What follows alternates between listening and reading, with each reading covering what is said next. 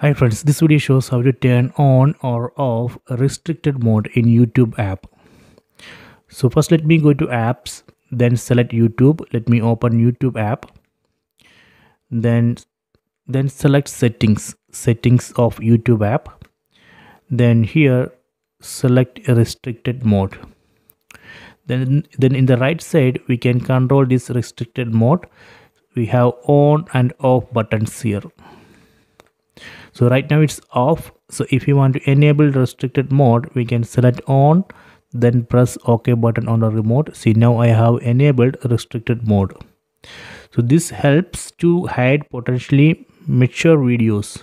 So no filter is 100% accurate. This setting only applies to this app on this device. So right now I have enabled restricted mode. So if we want to disable restricted mode, we can select off, then press OK button on the remote.